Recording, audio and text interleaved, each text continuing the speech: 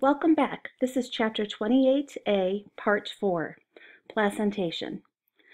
Placentation is the formation of the placenta, a temporary organ that originates from both the embryonic and maternal tissues. The embryonic portion of the placenta includes the inner cell mass. This gives rise to the layer of extraembryonic mesoderm that lines the inner surface of the trophoblast. Together, these structures form the chorion, that then develops finger-like projections called chorionic villi. This picture here shows the implanting of a 7.5-day-old blastocyst. The syncytial trophoblast is eroding the endometrium. The cells of the embryonic disc are now separated from the amnion by a fluid-filled space. The chorionic villi are then invaded by new blood vessels. These extend to the embryo as umbilical arteries and veins. The continuation of the erosion of the endometrium produces a large blood-filled lacuna, or intervillous spaces, in the stratum functionalis. The villi lie in the intervillous spaces, totally immersed in maternal blood. Figure 28.6 shows the events of placentation, early embryonic development, and extraembryonic membrane formation. Here we see again the implanting of the 7.5-day-old blastocyst. The syncytial trophoblast is eating away or eroding the endometrium. The cells of the embryonic disc, these over here, are now separated from the amnion by a fluid-filled space. Okay, so here's the amniotic cavity. At 12 days old, the blastocyst is now completely implanted. The extraembryonic mesoderm is forming a discrete layer beneath the cytotrophoblast. So here we have, let me get this cursor. Here's the cytotrophoblast here. Right below it, we're starting to have this amnion formed. We have the amniotic cavity, and then we have this embryonic disc, which has two layers, the epiblast and the hypoblast. The hypoblast is the yellow, and then the epiblast is the blue part here. This here is the yolk sac. This is the extraembryonic mesoderm, and the chorion is being formed here. Okay. If we look at a 16-day-old embryo, the cytotrophoblast and associated mesoderm have become the chorion, and the chorionic villi are elaborating. The embryo exhibits all three germ layers, a yolk sac and an allantoid, which forms the basis of the umbilical cord. So here we can see the primary germ layers, the ectoderm, mesoderm, and endoderm. The ectoderm is here, this blue layer.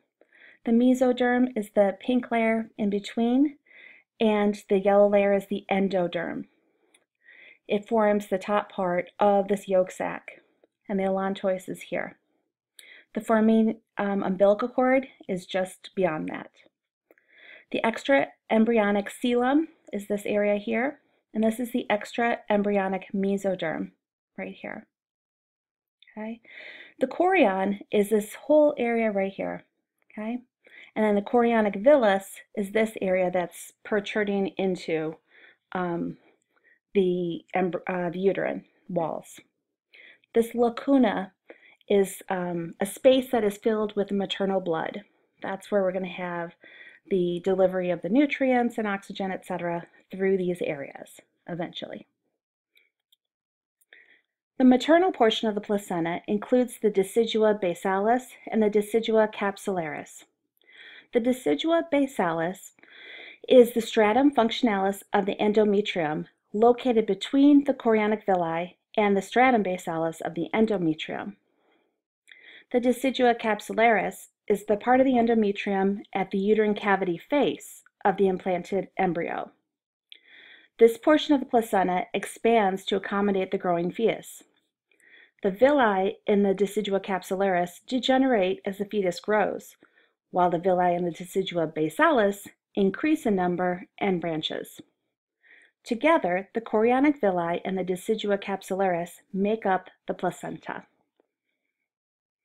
So this is a 4.5-week-old embryo. This here is the decidua basalis. So if this was like the lumen of the uterus, the egg had come down, or the fertilized egg came here and implanted here. The side that is closer to, or deeper, I guess would be a good way to put it, deeper in the wall of the uterus, is considered the decidua basalis. The decidua capsularis is the side that is closest to the lumen of the uterus. Now, if you'll see, there are chorionic villi poking in both areas, completely surrounding this embryo. However, these chorionic villi are getting smaller, and these are getting bigger. So that's kind of how this is situated. So we still have the chorion, which is right here. That's like the outside of this whole thing that is containing the extriomic coelom. Then we have the amnion, which is this blue outside capsule or area.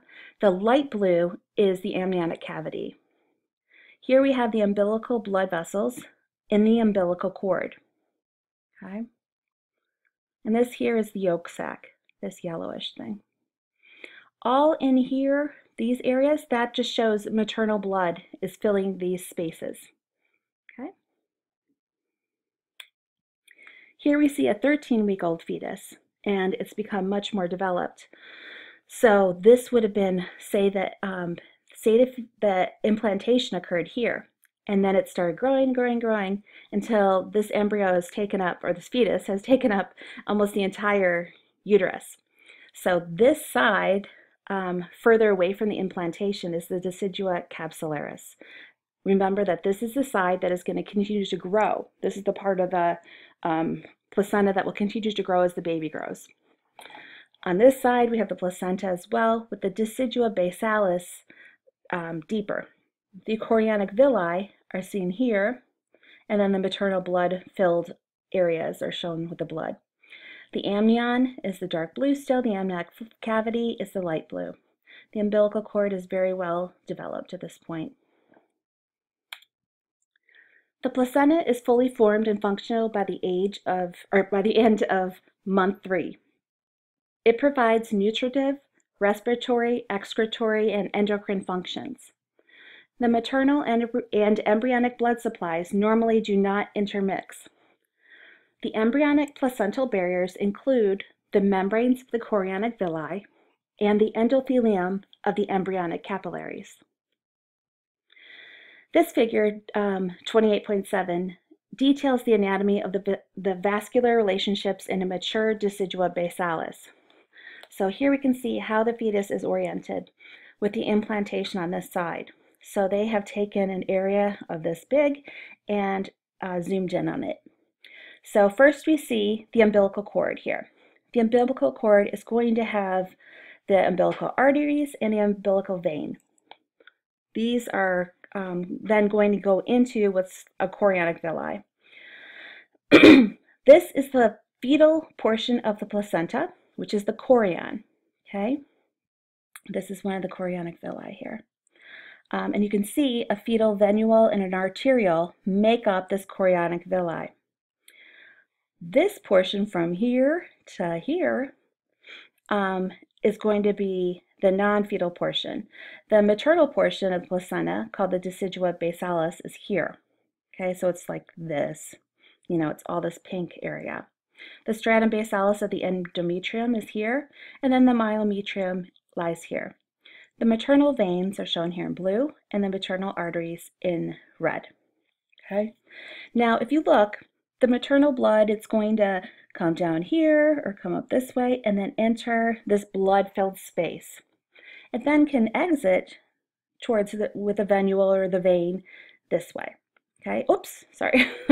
And then this side as well can exit that way. So you have all this blood coming in on here. Now you have, these are the fetal veins and arteries. So the fetal vein, or I'm sorry, the fetal artery, let's start with that. That's going to be the red one. It's going to take blood from here, from the maternal side, or take nutrients, oxygen, and it's going to pass into its blood. and then it can go towards the fetus. The fetal vein then comes this way, and it can deliver all the stuff it doesn't want into this maternal blood, which is then the maternal vein. Okay, the same occurs in each one of these. So the blood that, or the nutrients, the oxygen that the fetus needs, enters here, and it follows in the fetal artery, arterial, out to the fetus, and then the blood supply returns back and can deliver all the wastes. If the placental hormones are inadequate for any reason, the pregnancy is aborted. Throughout pregnancy, blood levels of estrogens and progesterone increase. This prepares the mammary glands for lactation. The placenta also secretes human placentolactogen, human chorionic thyrotropin, and relaxin.